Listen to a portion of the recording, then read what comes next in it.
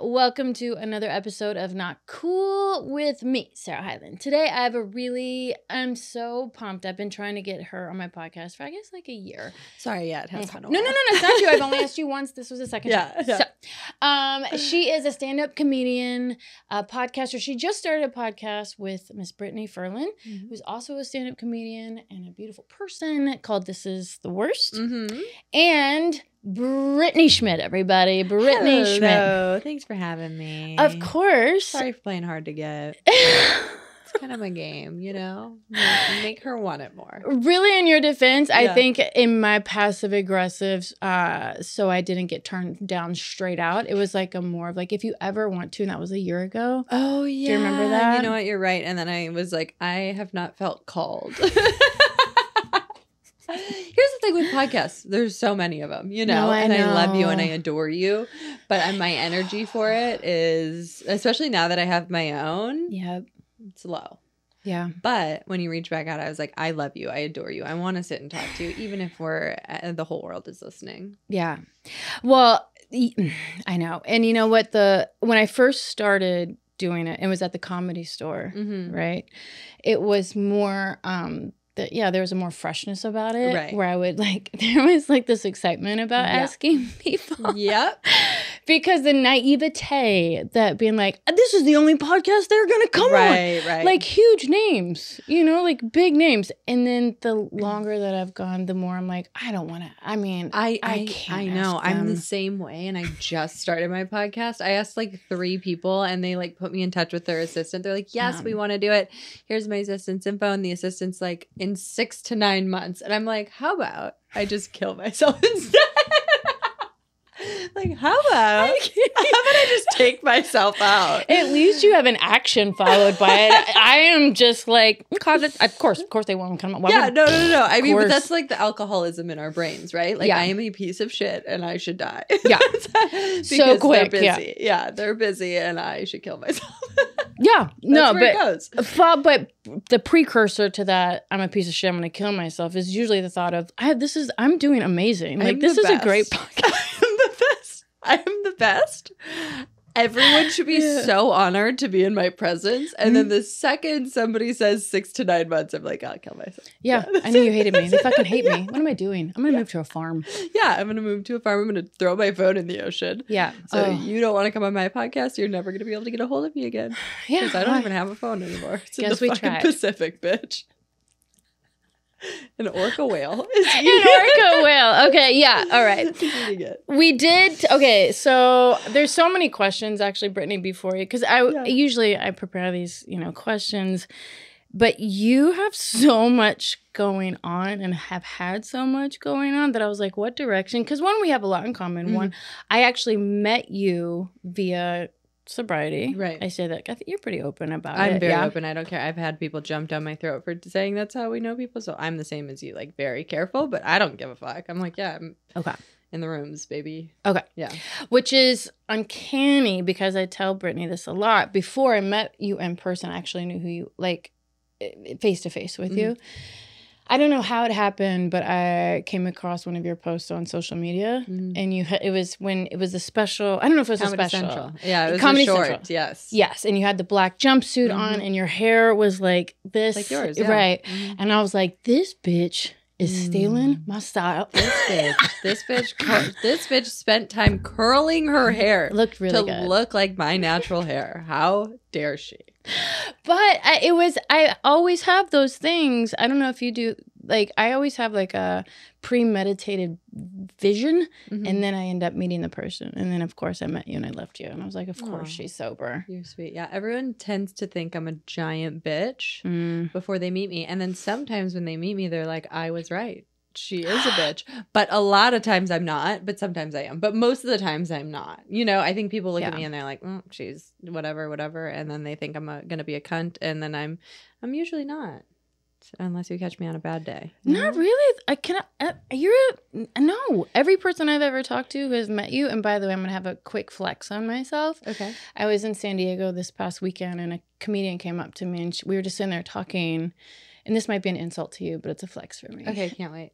She was just staring at me while we were talking. She goes, God, do you know who you look like?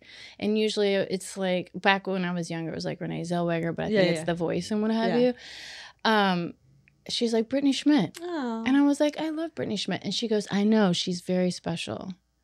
Who said that? Her name was Ellen Sugarman. DeGeneres. Could you imagine? Could you imagine? She's like, she's very special. I've had my eye on her.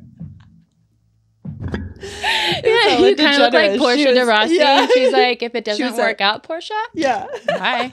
Hello, Brittany. Oh, that's very sweet. It's always nice to hear people say nice things about you because I think, again, maybe this is like a very alcoholic thing. In my mind, everyone hates me. Yeah. Do you know what I mean? I'm like, everyone fucking thinks the worst things about me. Yeah. But that I think is just me projecting what I think about myself to the world. Yeah. No, I get what makes you a really good comic. Right? Mediocre, according to the internet. Okay, calm down. Calm down. According to the internet, I should literally killed myself 3 years ago. Yeah. So yeah, I should be dead 2 years ago. I should have killed myself. You know, it's one of the funniest things ever. My ex-husband, who I'm still friends with,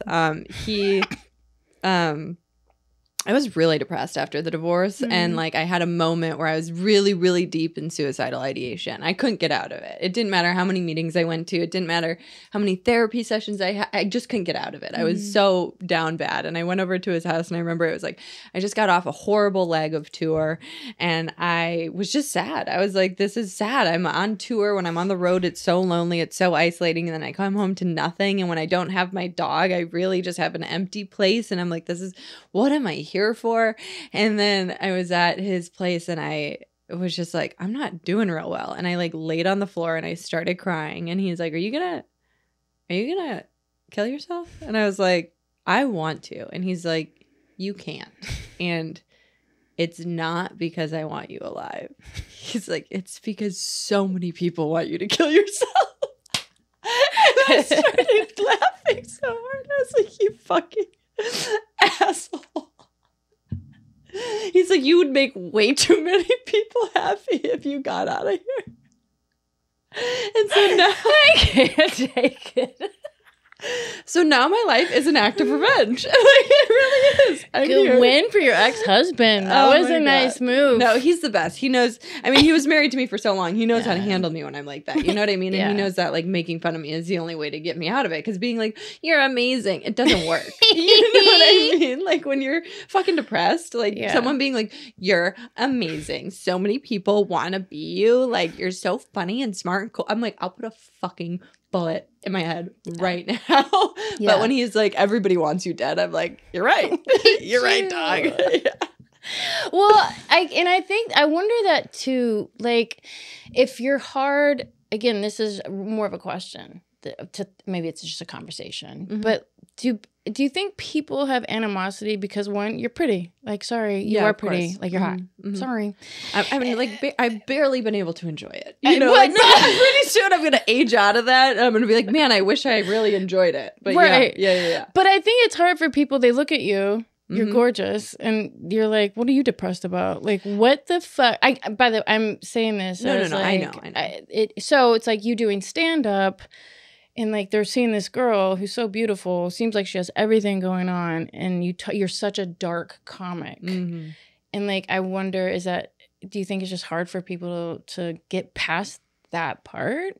I think it's really hard for people to empathize or sympathize with somebody who appears to have everything. Yeah. And I'm not saying I appear to have everything, but I know that I'm not ugly, and I do have a decent career, and I have cool friends, and I hang out in cool places, and I take cool trips, and like, you know, if you just look at Instagram, everything's amazing. But it's like the inside of me and my experience has been fraught with issues. You know, I had a really tumultuous upbringing. I then, to cope with that, became a raging alcoholic.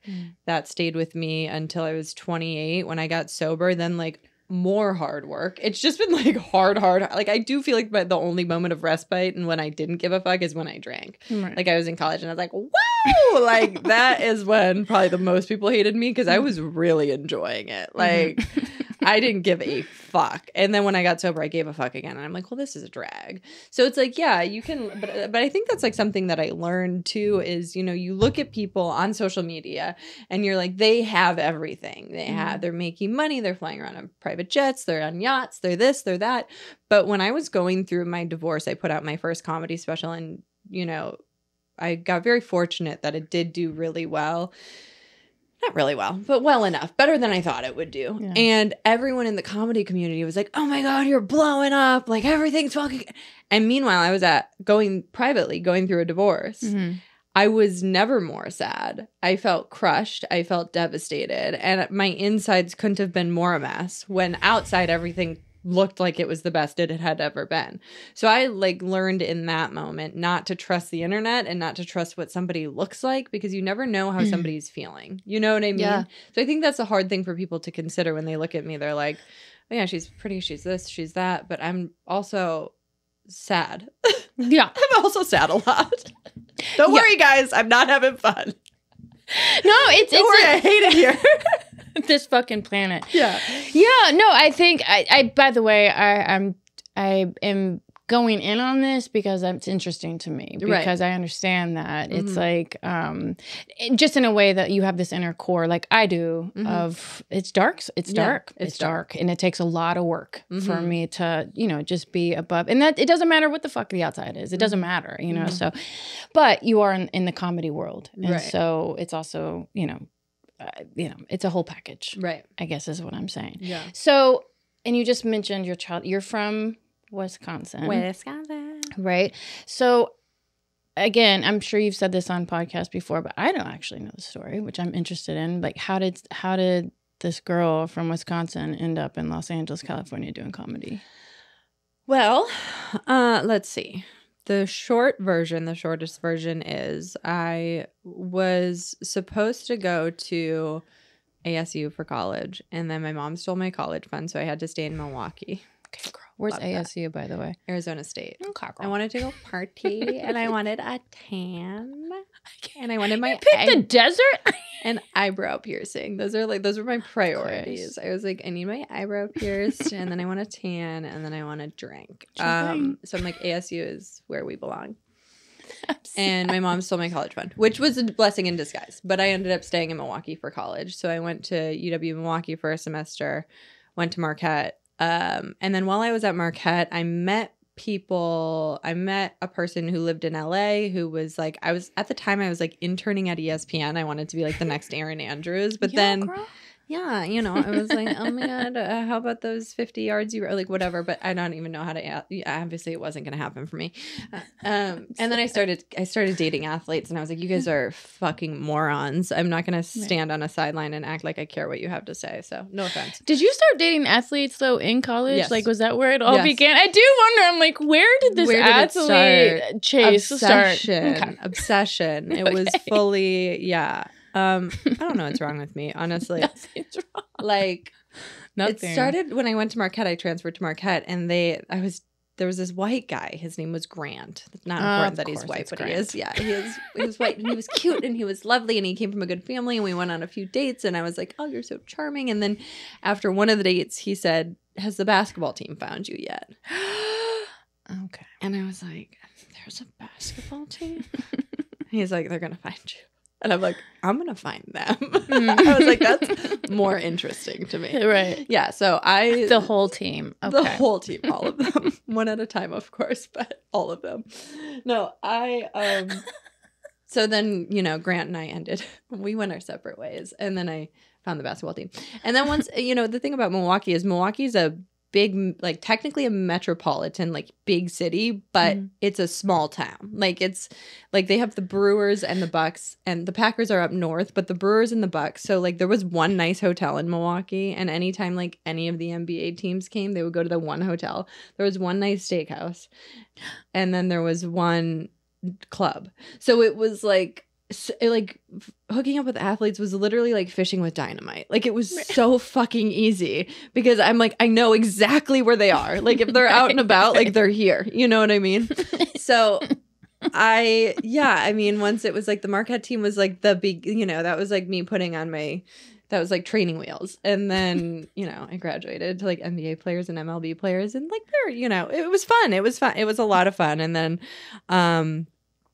I met a guy who had an advertising agency out in LA, and he's like, you should not be working at ESPN. You are really funny and really smart, and you should look into writing. And I was like, but I don't know how to write professionally. And he's like, well, in advertising, it's like you barely write. It's like copywriters write like a tagline, or, you know, the most they'll ever write is like a manifesto for a brand, but it's not a ton of writing. It's like 60-second, 30-second commercials, whatever. Right. So he then introduced me to Brian Ford. So it was Kobe Bryant's ad agency. And, of course it's Kobe Bryant's ad agency. And sure thing. He introduced me to Brian Ford, who ran the agency, and then I got an internship out there, and then I turned that into a whole career. I worked in advertising for 8 years. I got to like kind of the top. Like I was recruiting for Media Arts Lab, which was Apple's agency of record. Yeah. So it was like I was making the most money and performing at kind of like the top of the game, and I hated it. And I was just like, this is miserable. And then like, you know, somewhere in there in 2012, I started comedy, but it wasn't ever serious because I had a day job and I was doing and I drank a lot. So I was like, comedy to me in the beginning was like a fun thing, like a party. You know what I mean? But did you see somebody do comedy, or did you know somebody in comedy that was like the bridge? No, or I think like I was always attracted to comedy. Like I remember, because I wasn't allowed to watch a lot growing up, but I remember when Dane Cook came out, like that was like every girl's, I think, introduction to comedy. Right. It's kind of like modern day Matt Rife, you know, like, or back in the day Matt Rife. Like I was like, what is this? Like it just truly was like magic. And then because I liked Dane Cook, he did Dave Attell's Insomniac tour, and Greg Giraldo was on there. And I was like, this is actually more my style. Like, I like this guy. He's like dark and he's funny. And so then I had like a little bit of like, I was interested in it, but I never thought it was something I could do. And then when I worked at that agency, Zambezi, this guy, Tamara Katan, he was like quitting advertising to go do comedy full time. And he sat across from me at, like our desks were across from each other.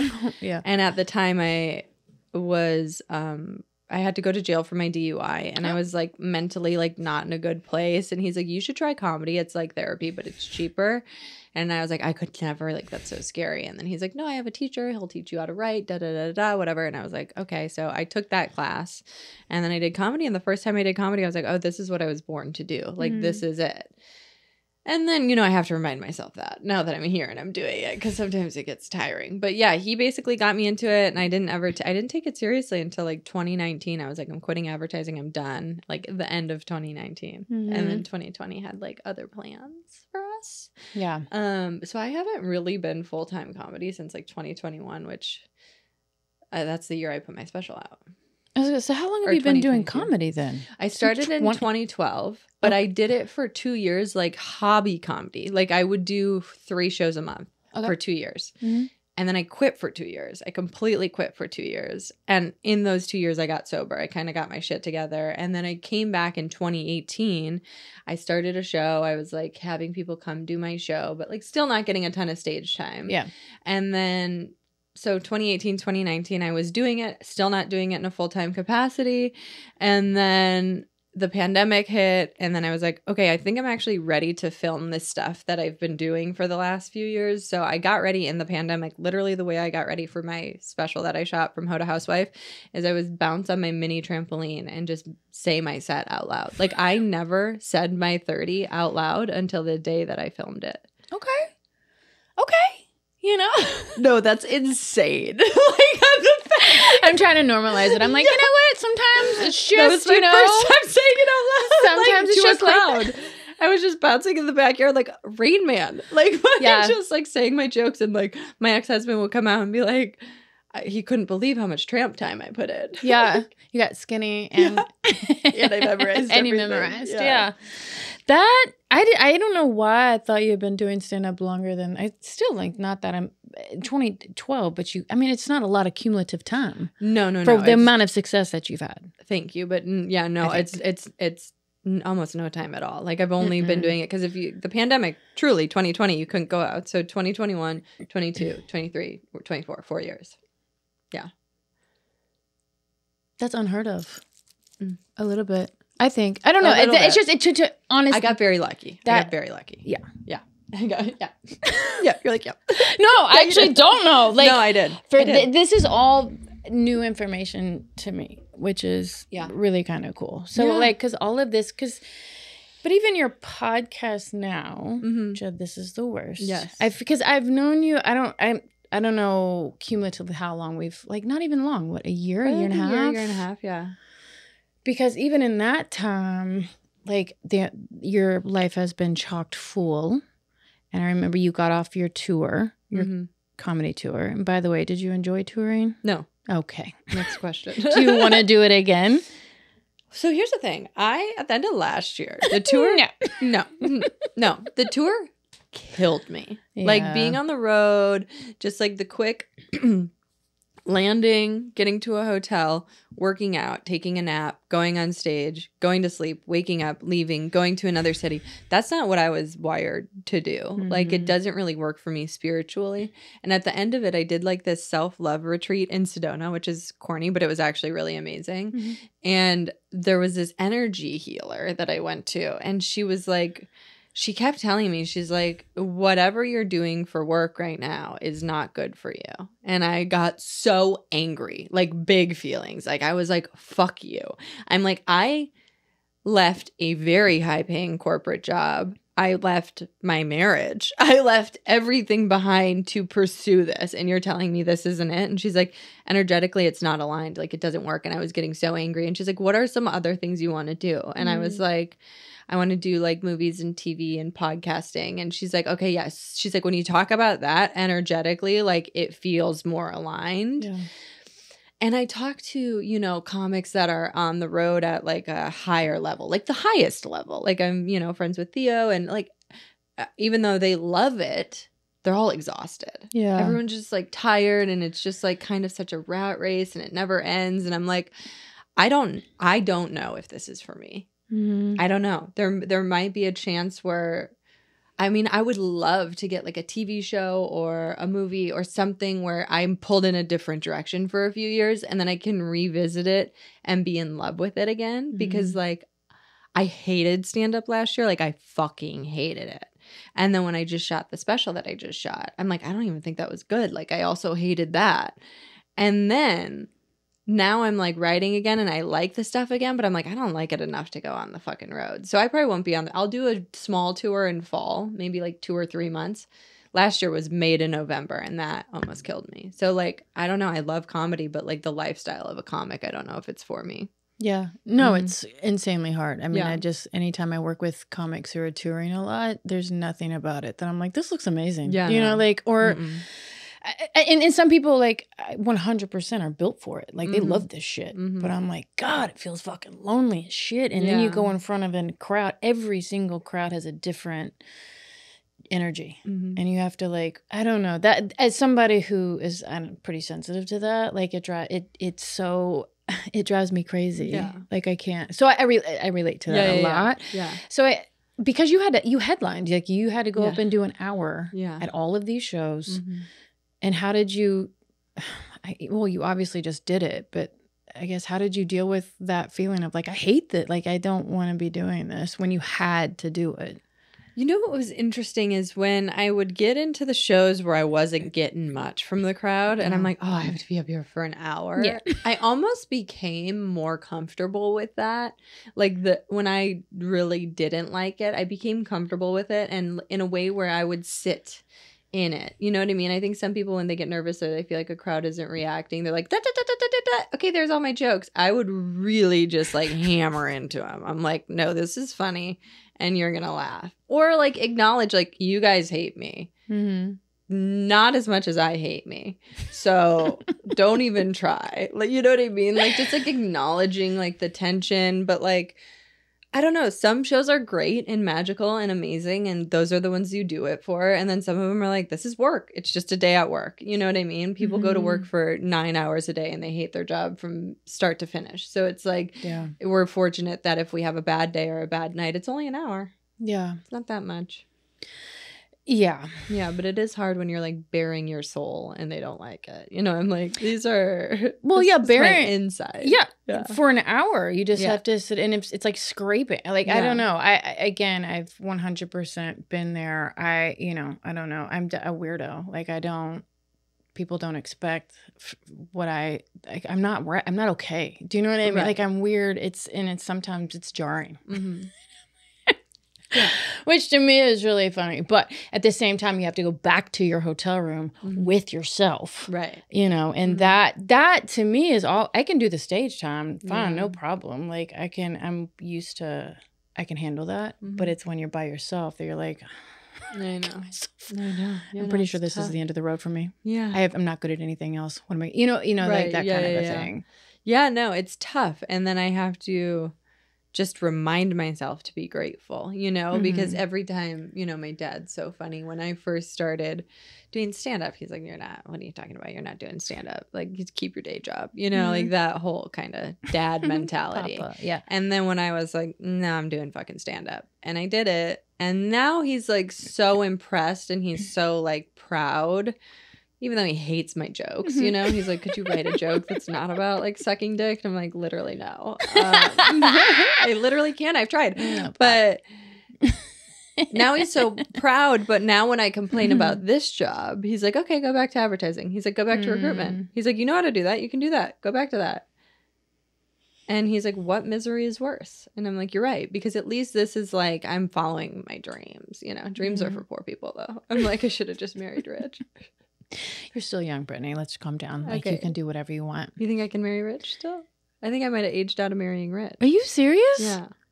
You're asking the wrong person. I just believe. I'm like, bitch, you can be an astronaut. bitch, go to Mars. You want to be a scuba diver? You just want to get rid of the competition. You're like, oh yeah, you really. Bitch, we go are. To Mars. Like, no. Bitch, burn up in the stratosphere. We cannot be more opposite as performers. Like you're like, I know. I'm just no, but like physically.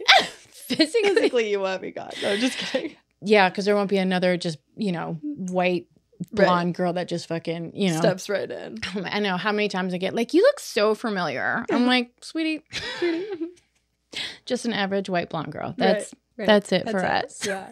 But do you feel so now you've done that and you're now doing your podcast with Brittany Furlan.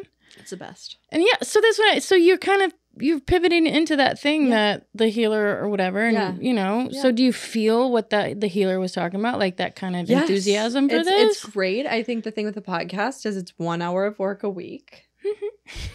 So people are like, oh, you have a podcast. You're so busy. I'm like, it's 1 hour of work a week. So like I do better when I'm busy. So I need like more. I need more than that to feel like I'm not a non-contributing zero. So, yes, I love the podcast. I'm so grateful for the podcast. We have been very fortunate with like a good following right away. Like it feels good, but I'm like, I need more. I need more. Do you know what more is right now? I mean, I'm going to Mallorca to this. Yeah. So that's when we were talking about, to circle back to the whale conversation. Yeah, the orcas. She heard orcas. I said my orca. I guess it's my orca. It is your orca. It's your whale. Orca. It's my whale. My orca. It's I'm doing this writer's retreat and they're supposed to help me get like my pilot in a good place. Yeah. It's me getting my pilot in a good place and them lording over me, which is something I sort of need. I've always needed somebody to tell me to get shit done, or I don't really get shit done. I used to be a self-starter more when I was married because, again, I had someone watching me. Do you know what I mean? Like, when you have someone observing how you exist in a more elevated way. Yeah. Maybe this isn't you. Maybe this is just me. I was doing shit to be like, look at what a good human I am. I'm meditating twice a day. I'm working out. I'm drinking protein. I'm writing a screenplay. I'm writing and then I got divorced, and I'm like, I've just been, like, sitting on my couch rotting. I'm like, yeah. Maybe there's something to like having a person witness you. There is and there isn't. I was watching why I'm going into, there's a reason I'm saying this. Because we have one thing, we have a lot in common, but there's one thing we have in common. We no longer have mothers. And I was watching a documentary with Arnold Schwarzenegger. And he said in his answer, one of his answers, that when his mom died, he thought to himself, like, well, then what am I doing? Who am I doing this all for? Mm-hmm. Because his whole life was to impress his propelled mom. to impress his mother, right? And so it was that question of like, well, who am I doing this for? Mm-hmm.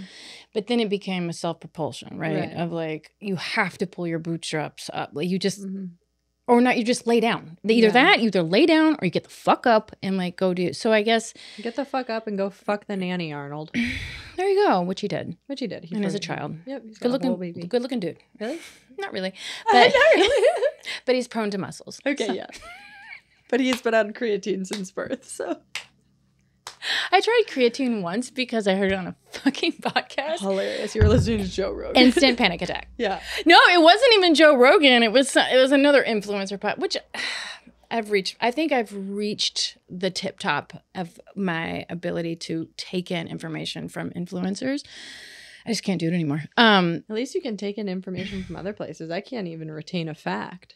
Like what? I just can't. I read books and I'm like, what was that? Yeah, you're going to a writer's retreat. Right, so let's go back. Okay, so yeah, but just a side note, I cannot do creatine. Thank you very much. Okay, thank you. Thank you for coming to my TED Talk. Thank you for coming to my TED Talk. Yeah. If you get panic attacks because you're taking creatine, stop taking creatine. Call me. Because that's also creatine's like from the 90s. Are people still taking creatine? That's like my ex-stepmom got on like this fitness kick. She had like a midlife crisis when she turned 40 or something. Got on creatine, got jacked. I'm done. And literally would look like a fucking bulldog. She had no tits. Her tits were gone. It was just pecs in a sports bra. Bulldog. And my dad was like, who is this for? He's like, because I don't want to fuck you because you look like a small dude. Like, you look like a little man. He said, who is this for? Who is this for? Oh, no. Yeah. Okay, because it's my brain goes, I have another question that it just went right there, but I'm going to try to focus back. I'm disciplining my brain. Okay. It's not easy. Good luck. Thank you. Mm-hmm. So you're going to this writer's retreat that, again, the thing, you think you're not self-propelled, but every single time I talk to you, I'm like, where are you going? And it's always this retreat thing that you've signed up for, Turks and Caicos that you took a risky poo on, that you've talked about on your podcast, which was one of my favorite stories of all time when you went to Turks with somebody you didn't even know. My lover boy. Yeah, I was like, I should text him and be like, what's up, baby daddy? Should you? What's up, baby daddy? You miss me? No. So you're going on a writer's retreat, which you signed up for all on your own. Mm-hmm. And your goal is I didn't even know you wrote screenplays. So you have a screenplay already written and you're going to go to this sheep farm. Yeah.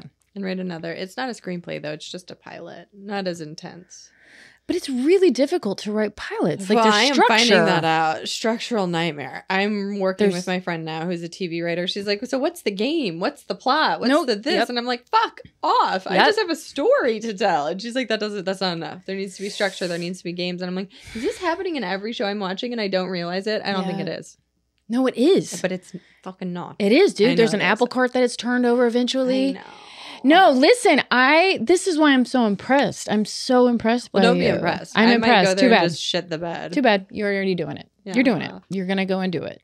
And pet sheep. Because there's sheep on the farm. That's why I'm saying that. That's because that's what I'm saying. Like, the first thing I ever did, I thought, I was like, I'll become a writer. I love writing. Like, I like stories. I like storytelling. But then when I went to these like seminars and workshops and classes, it was very structured. Like, I even did because I thought I wanted to write sketches. No, I don't. It's like math. Like, I went and took a class at the UCB. Yeah.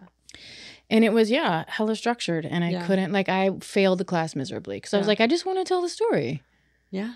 I just want to tell, So you're going to go there and learn structure. No, I need to learn structure before I go there. I mean, like, I have to learn that this week. Oh, no. Yeah. Okay, you're going to watch a tutorial? Yeah, I'm in the middle of taking, like, this intensive pilot writing class. So I'm on, like, the 4th of 6 of them. So I'm learning. Okay. Oh, okay. I feel like you're, like, on a whole new... And the other thing I'm going to ask you about, because you posted about it very publicly on Instagram, and I messaged you right away. I was like, girl. But, again, I'm going to ask you this because it was public. And it's a hot topic right now. Ozempic. Yes. And I was like, girl, Really? Because it's always so interesting to me because I look at you, I'm like, I told you this in the message. I was like, you have like the Mecca. You have a Mecca body. Why would you want to? But then again, I was like, Sarah, shut the fuck up. You don't know anybody. No, I love you and I love hearing that and thank you. Here's the thing. I might be getting off Ozempic. I really like it. It really just limits your appetite to next to none. It's been helping me with my sleep and my focus, but I am losing my ass. See? And that is my prized jewel. That is my family heirloom. So I can't not have an ass. So there's a chance I get off of it. But I get the hype. The hype is hypey and it's worth it. Like it's really insane. It's no side effects. You just shoot your little tummy up and then you don't really need to eat. Like your body just eats its fat. Okay. But do you get sick? I did no. Like, the first day I got nausea and I was like, okay, if this is part of it, I'm not doing it. I got nausea. I took a cold shower, snapped it out. I haven't been nauseous since. And that was it. Just the first time. Just once for like 6 hours. Okay. And then I took a cold shower and it went away. How long have you been doing it? 3 weeks. And what made you want to start doing Ozempic? Because I just feel like I want to have like a skinny moment. You know what I mean? Like I've never had anyone worry about my weight. Like I've never had anyone be like, have you eaten, like you need to eat a cheeseburger. You know, I've never had anyone be like, are you okay? And I feel like that's like the goal in life is to like make people worry about you in some capacity. And then, you know, like your Wisconsin ancestors are rolling in the grave right now. They're rolling in cheese fondue right now. They're not in a grave. They are. I mean, well, my mom's. But anyway. So, no, I just want to have a moment that's like a sleigh, like a skinny sleigh moment. I'm sick of this like arm fat. It's, you know, it's all in my head and everyone can tell me you're perfect. I don't care. I just want to have like, I want to have the moment everyone else is having, like a Post Malone moment. Like he's a popsicle stick now. Okay. But then like once you get your moment, then what's your next moment? Probably getting fat again. You're not. No, I know I'm not fat. I know. I can't. I have to keep my mouth shut because I know I'm not. And I also don't have like, I think I have a little body dysmorphia, but I've never had like disordered eating or anything like that. So I don't think like, I do think this is going to be like max. I'll do this for like 6 months. Like I'm having a true moment. 6 months? Yeah. How much weight do you want to lose and how much weight have you lost? I have lost 5 pounds. Okay. And I want to lose like 20. Okay. No, judgment-free zone. It doesn't feel like it. No, I'm just kidding. I know. You might. That's okay. I don't want to make you feel like that at So all. my like happy healthy weight is 135 and I thought I was 150 when I started the Ozempic, and then I don't have a scale in my house because I don't believe in scales. I think they're like evil and they make me crazy. So I didn't have a scale in my house, but I was like, wait, I need to know if I'm like actually losing weight or not, because I didn't think I was. And when you're in your own body, it's hard to see change. So I was like, I actually have to buy a scale to like see if this is working, because the doctor's like, if it's not working, you can up your dosage. But I'm like, I don't want to up my dosage if it's working and I'm just a head case. So I got a scale, and when I got the scale, I was already 2 weeks into Ozempic and I was 151, and I'm like, oh, this is a crisis. That means like I was way heavier than I thought I was. I was just like happily at like 155 or something like that. Okay. So since I got the scale, I've lost like 5 pounds. Okay. You know what? Do what you want to do. I'm just, as another woman, again, you have an amazing body. Thank you. And it is something like, I've lost my ass a long time ago. I used to have one when I played volleyball, but those days are over. Yeah. And so genetically, it's not in my lottery. Right. And that's okay. Like I have to work really hard. Yeah. So it's just, I'm giving you praise. Do your life. Yeah. Here's the thing. If I continue to lose just ass and like the stomach doesn't go away and the arms don't go, I'm fucking off. I'm done. You're not just getting rid of my ass. And then what? I keep my fucking stomach and my fat arms? Fuck off, Ozempic. Fuck off. I will sue them. You'd be the first class action lawsuit for them ruining my fucking body. They're like, this is for people with diabetes. Like, what are you even doing? And I'm like, how about fuck you? Fuck you. Oh God, please do a lawsuit. By the way, I don't know if you've been on social media this morning, but have you seen the thing, speaking of lawsuits, there's a lot going on. P. Diddy's happening. P. Diddler. The P. Diddler. That's happening. Yo, I think if he doesn't talk about somebody who's probably a flight risk for killing themselves, if he doesn't do that, I am curious to see what the fuck they have on him, because to flee the country without your kids. Yeah. Who they got arrested, by the way. Both of them. Who? Didn't his kids? His two sons. Oh, no. I'm talking about the young girls. Like, he has, like, babies. I thought maybe I misread, but maybe it was. Why did his sons get arrested? They were in the house. Like, they went and invaded the house, and that's who they got. You didn't see P. Diddler anywhere. No, he's out. On a jet. He's on to a the jet. Caribbean. Yeah, he's going to, like, a place where they're safe. Yeah. He probably has, what do you think he put on that jet? $50 million in cash. And 7 small girls. I know. 7 small children. They're not girls, by the way. He's not. No. I think he's a gay lord. No. He isn't. Yes, bitch. Have you been living under a rock? Yes. Oh my God. I try to look at Instagram and the news as little as possible, because every single time I go on there, I'm like, well, this is it. I'm burn the world. That's it. Like I really try hard to. Equal opportunity diddler, but yeah, lots of young guys. Okay, well, there's that, and then the other thing, like Bieber, Usher, Meek Mill, like a lot of these guys are getting into the mix here. Are you serious? Mm-hmm. I can't.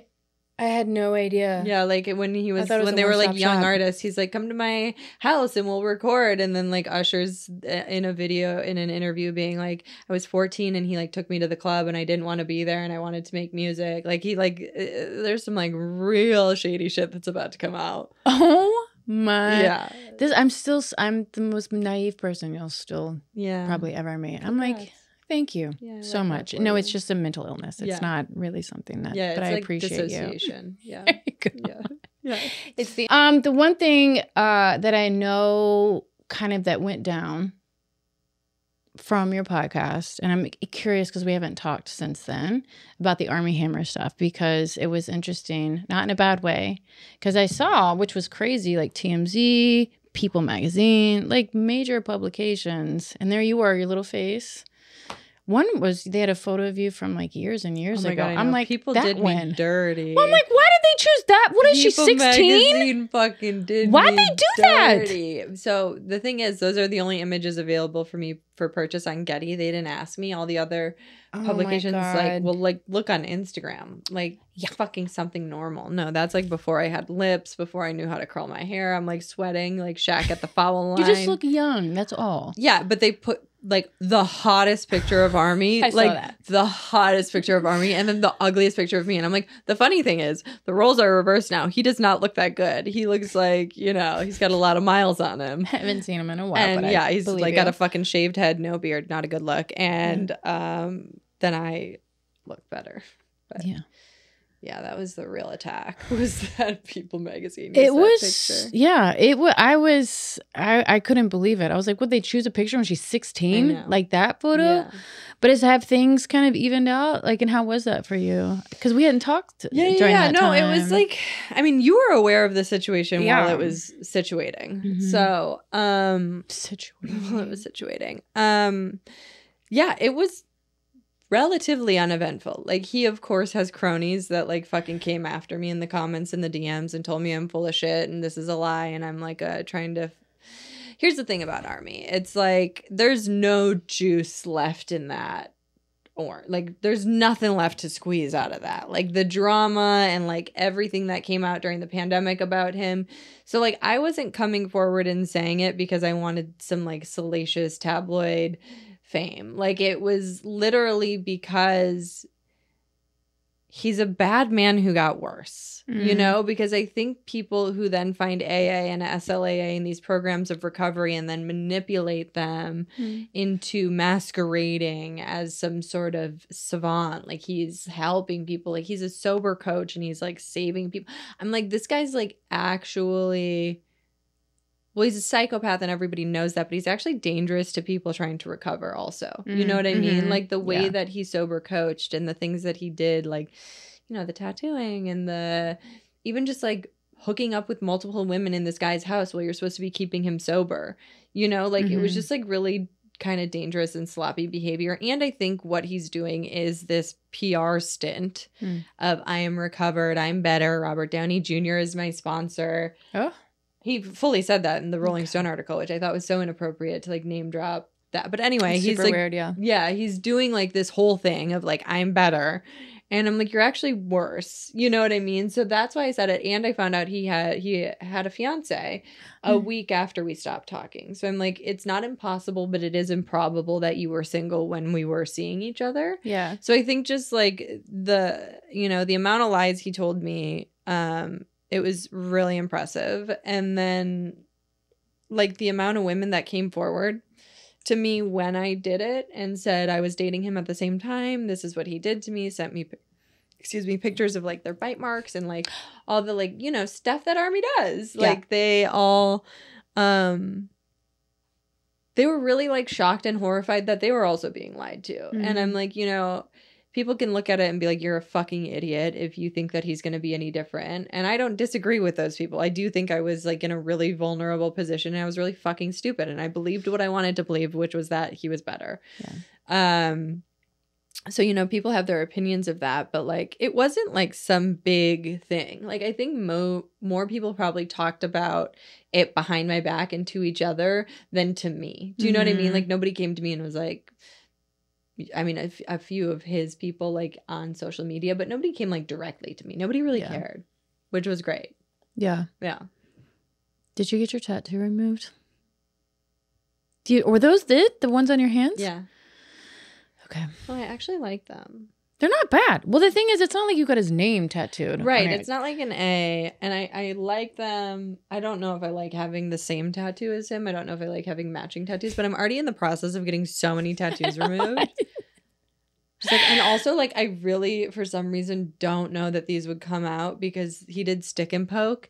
And when I say he poked me to the bone. Did he actually do the stick and poke? He did. Yeah. Okay, great. Yeah. Mm-hmm. Great. And when I say he did it to the fucking bone, like, I'm like, I don't know if these would even come out because he was, like, really in his masochism. Yeah. Mm-hmm. And was there any alarm bell in your head that's like, we probably shouldn't be I shouldn't get matching tattoos with this dude. I've just met him. No.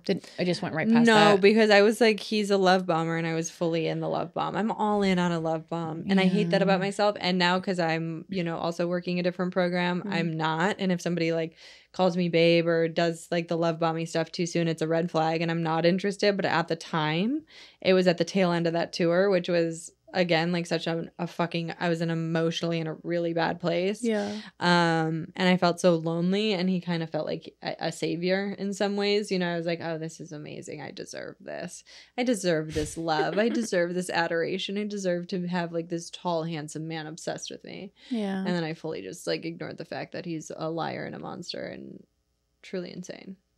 Yeah. Mm-hmm. Well, so I guess, so it's calm now, like ever since that podcast came out and it was like a day of like media frenzy and like, also it was like, you really realize how lazy the reporting is because like, it's like people wanted to get on the phone with me and I was like, fine, whatever, I'll take the interview. And then I was like, hey, every question you're asking me, I answer in the podcast. I'm like, just watch the podcast. I'm like, you guys are so lazy. Like, the reporting is so lazy. They're like, we haven't had time to watch the podcast. I was like, the amount of time I talk about him in the podcast is 10 minutes. This phone call has been 15 minutes. Yeah. Go watch the fucking podcast. Like, I'm not repeating myself.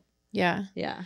No, I did. Because I watched that podcast actually this morning just to like, kind of, it wasn't the most current one, but it was, I think, a bigger one. Yeah. And I didn't read the comments or anything like that, but did people receive it well? Or was that one of those things that you literally had to just not even look at the comments? Yeah, I don't. It wasn't? Okay. Yeah. Do you guys ever read them? Does the other Brittany read them? She them. does? Other Brittany's in there. She's in there. But for some reason, she likes to. And I don't. I've never been a comments person ever since my stand-up came out. And, I talk about such polarizing stuff. And, I know I'm not for everybody, but I don't need to see that. I think I've seen enough of people's distaste for me and, like, the few comments I wish I hadn't seen. So I'm like, I'm good if I don't ever get any of those again. And on the flip side, I don't need the comments where people are like, I love you, I'm obsessed with you. Because I think all of that, people's opinions of us are just bad for us. Like, we don't need to know all that stuff. Yeah. Yeah. No, I trust me. I wonder that all the time, especially with you guys talk about provocative things and you're really intimate and you're very open and you talk about some serious shit. Mm-hmm. And so, you know, I always wonder in how much you indulge in that. And I mean, people are unhinged on the internet anyway. And so, yeah, it's just a new form because you were doing stand-up and then you went into this podcast world. Yeah, I think my stand-up is very, like, calculated. There's no real fat on the jokes. You can kind of get a feel for me, but you don't really know me really when you watch my stand-up. Mm-hmm. But the podcast is like... I know. You know more than I know about me. You know? I know.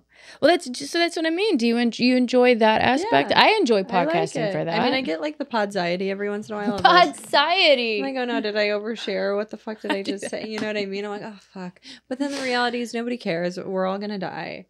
Mm-hmm. Literally, everyone's gonna forget us and these podcasts. I mean, these podcasts are probably gonna live on a fucking server that outlives fucking humanity. Yeah. So it just doesn't matter. Nothing matters. Yeah.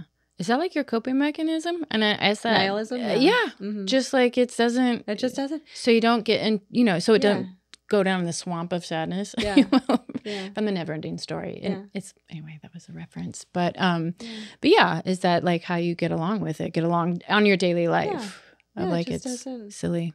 Doesn't matter. I mean, if I get too like caught up in the anxiety of like, I'm here right now with my fucking special that I just shot. Like I said, I'm like, this thing is not good enough. I do not like it. These jokes are not strong enough. I don't like the way I look. Like I can go down that forever, but why? Yeah. Why? And you just, are you talking about the special you just shot? Yeah, you were there. Yes. Yeah. Okay. That one. Mm-hmm. Yeah, we won't talk about that one. Because it didn't, right? What? Okay. You just shot a special. Mm-hmm. That was at the Roosevelt's. Yeah. And I was there. Yeah. And all your friends were there. You shot 2 shows? Yeah. And it ended up, it won't be aired. No. Right? It's not that it won't be aired. Okay. No, I'm sorry. Okay, great. No. Thank you. Please help me. It's that I'm in the process right now creatively. 800-pound gorilla was supposed to be my partner, and they backed out. And I have very strong thoughts about that I'm not going to say on this podcast. But now it's kind of like me as a creator. I have to be like, do I put this out on my own? Does it deserve to see the light of day? You know, all those kind of thoughts that we go down. Or like, is this strong enough? Is it better than my first one?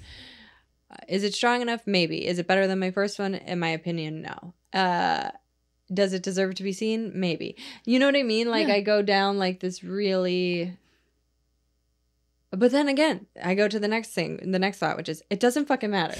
Put it out. Who cares? Mm-hmm. The worst thing that can happen is nothing. Right.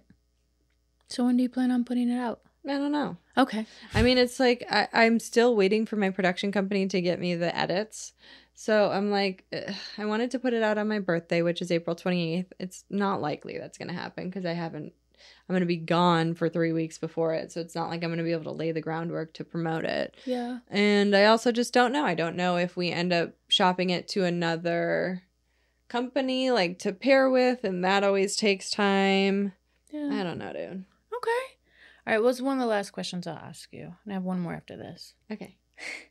So what are you looking forward to? Like, what's something that like gets your boat? Besides, like maybe the writing workshop? Yeah, the writer's retreat I'm very much looking forward to. Right. Yeah, but like what, like what's fire in your gut right now? That nothing, you're like, really. Really? Truly nothing. I'm obsessed with you right now. I mean, just nothing. No. I mean, like, am I excited for the writer's retreat? Yeah, kind of, but also kind of not. I'm kind of terrified. I think I'm going to be probably the weakest writer there. I don't know what the fuck I'm doing. I'm scared of that. I just think everywhere I go, I'm a little scared that I'm a fraud.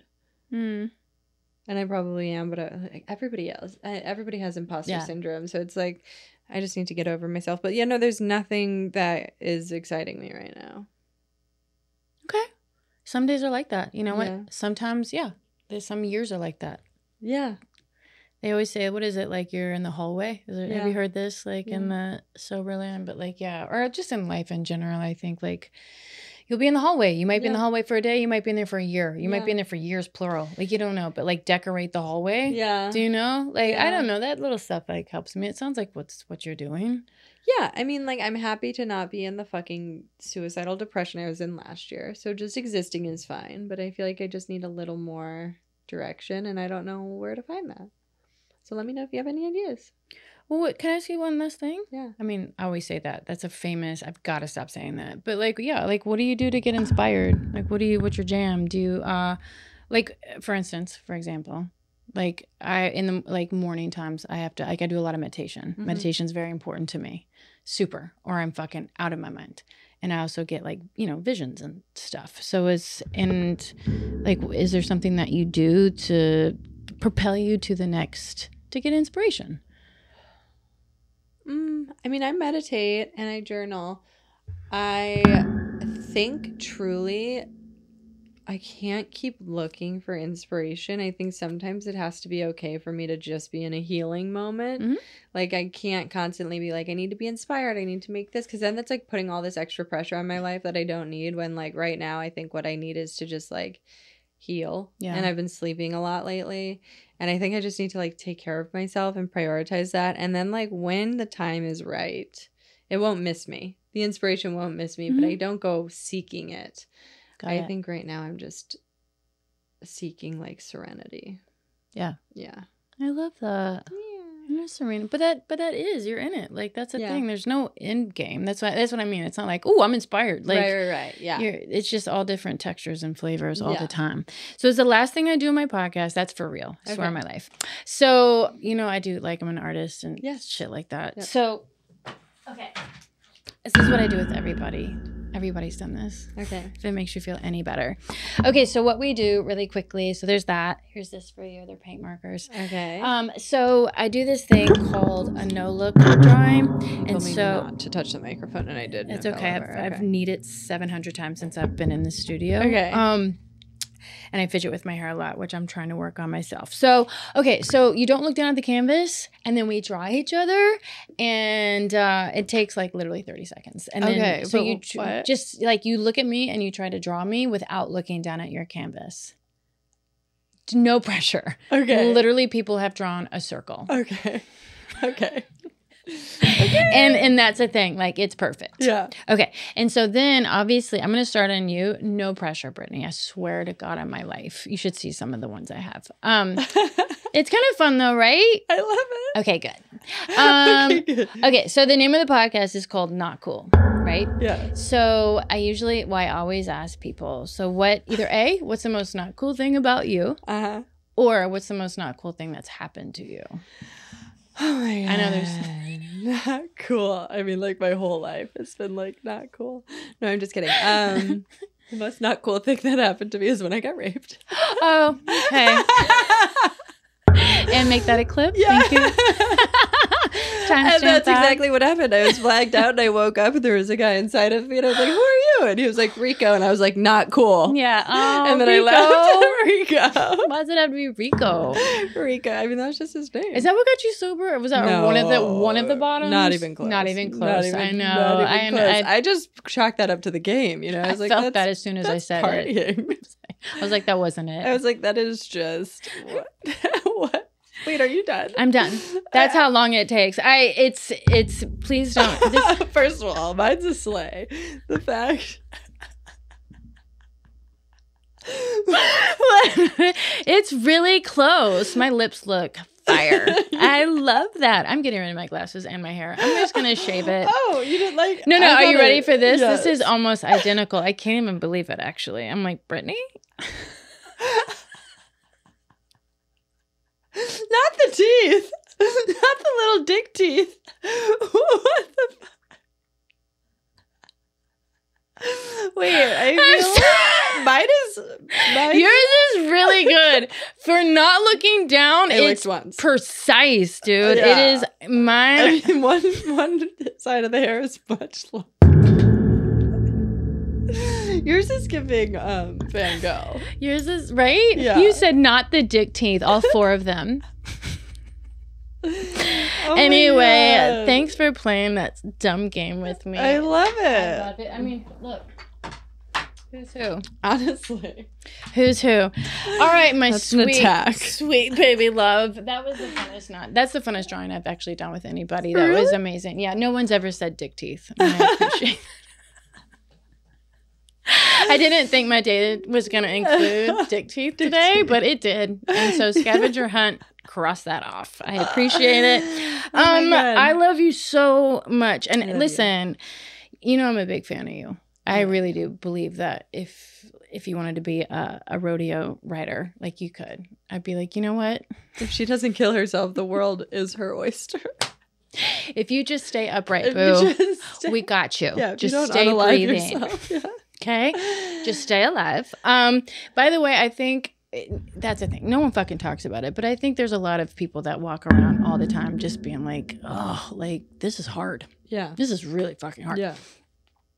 So I love you, and I believe so much in you, and I'm very excited to see what happens for you and in your love life and your career life and all your lives. Thank you. You have a bunch of different lives. Is there? So I know this is the hideous part, but is there anything? Where can people find you? Is there anything coming up that you want people to, like, your podcast? Oh yeah, This Is the Worst Pod. So is the podcast. My Instagram is Brittany Schmitt, BrittanySchmitt. No D's. I took all those in college. Hey, girl. And it's BrittanySchmitt.com for my tour dates, which will be never, which will be announced later. I'm going to do a fall tour, but nothing pressing. Okay. Yeah. Well, have a really good time on your writer's retreat. I can't wait to see your show. That's going to be on Netflix. I'm a little bit psychic. I swear to God. Yeah. I've called some things. I don't want to brag about it, but I have. Anyway, you guys, thank you so much for joining myself and Brittany Schmitt. Big fan. Please follow her. Watch all she does. She's been on my podcast. She's been on Bert Kreischer, fucking Honey. So many huge podcasts. She has specials plural. Her podcast with Brittany Furlan is so good. This is the worst. They read people write in and they tell stories, like their worst stories, and Brittany share. It's so good. So just become a huge fan. Don't stalk her, but definitely follow her, subscribe to what they're doing, and subscribe here if you like it. And thanks for joining us. Stay not cool. Bye. Stay not cool. Yeah. Hey everybody, you want more Not Cool? Then go to Instagram and subscribe to Not Cool Pod, and or on my own personal page, which is Sarah Hyland Rosenstein. And please don't forget to rate and review, and of course, subscribe. Thanks for listening and watching, you guys. Stay not cool.